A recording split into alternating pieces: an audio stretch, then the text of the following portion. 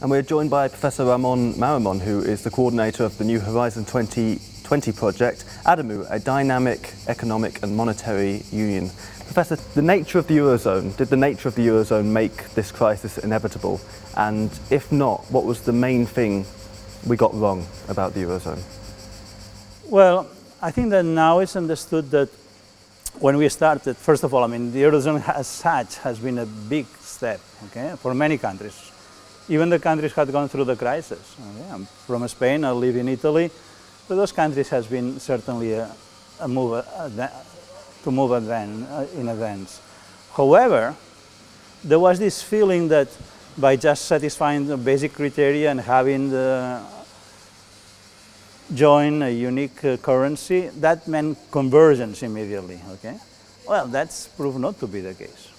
There were many elements that one could have realized that that was not the case, because we have historically developed quite differently.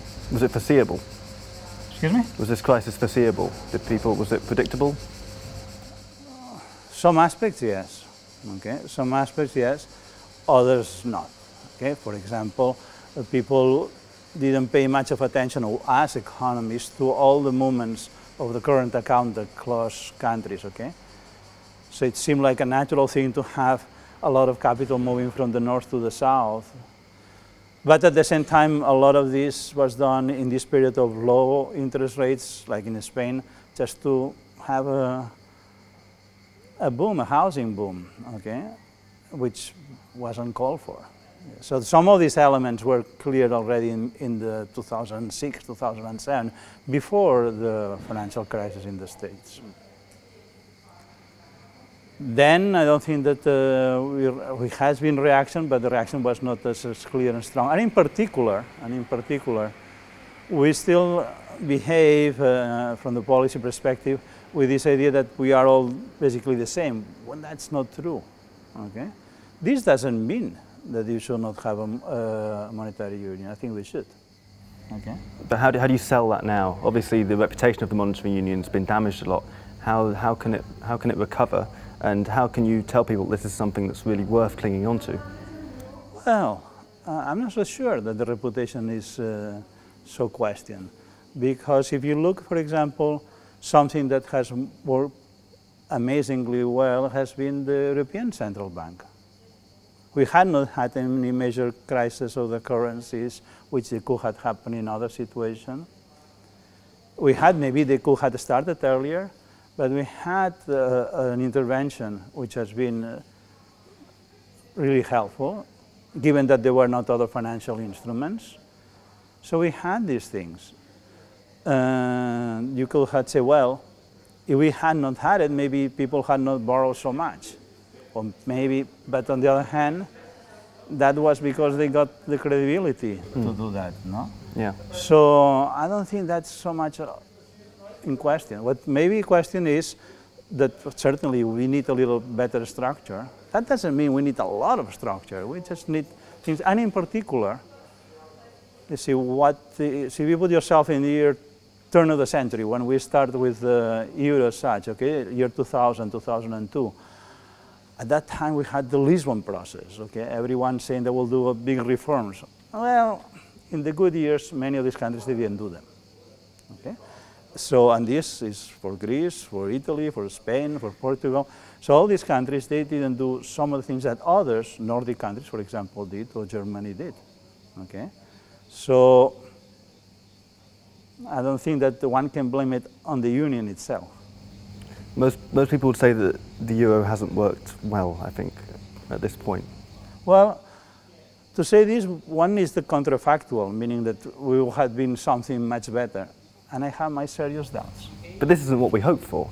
I mean, you can't use a bank in Greece at the moment. This is... No, of course. We never expected we will arrive to a situation like this. But we also never expect probably that things will be so mismanaged. And mismanagement is in this case for everyone. I think that has been more on the Greek side. I think that's something that has not worked.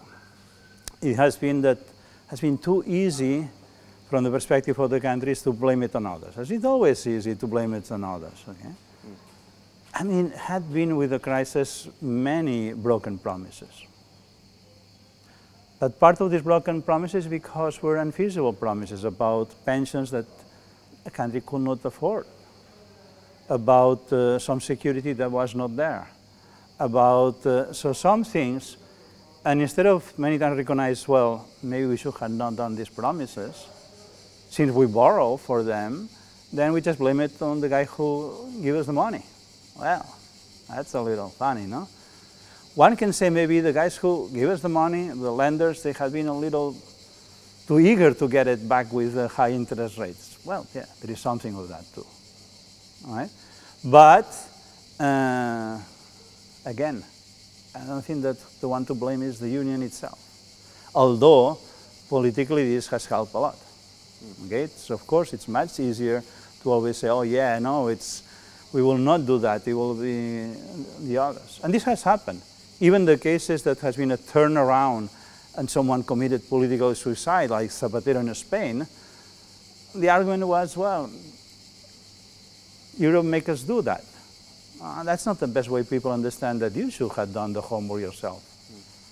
So then all this is confusion on both sides. So there has been a lot of confusion in this crisis that a lot of that could have been avoided. And now we have been in a better position.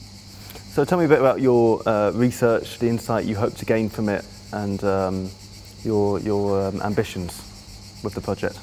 Well, the research is precisely about these different aspects of understanding how you design better the institutions and the policies.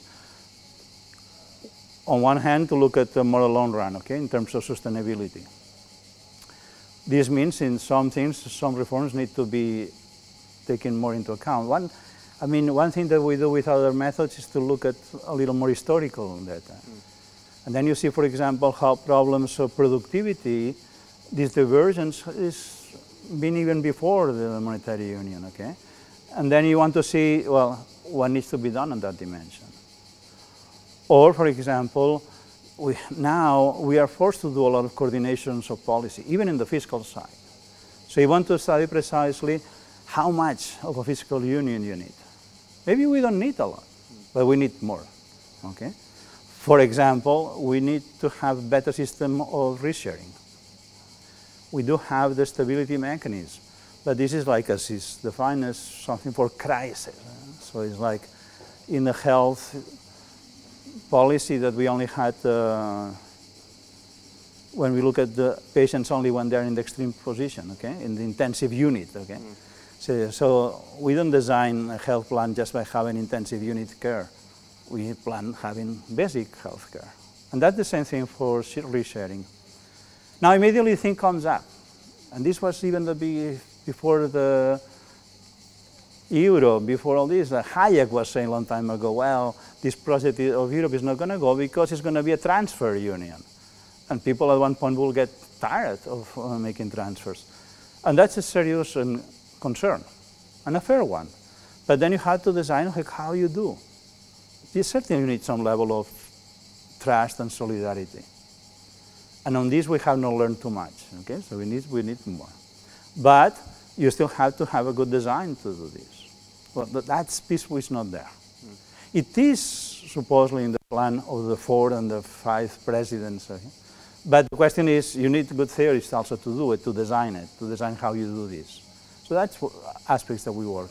We work a lot also about, or plan to work, okay, that's things that we are working, about all these relationships that have with different policies, spillovers between different countries. Okay? So how you take advantage of the positive ones and how to avoid the negative ones. All these issues have a lot to do with credibility, as it had happened now with the Greek crisis. It's not enough to say, oh, we put the fiscal compact in the constitution. No. You need to really build up trust, build up responsibility, and with enough flexibility. It's very difficult to have flexibility if there is not commitment that people will carry on. Otherwise, when everyone gets suspicious that you take advantage of this flexibility to turn around and say, well, a little more, a little more, a little more, it's like a kid that never learned. Well, maybe we should learn about how to enforce these things. Okay?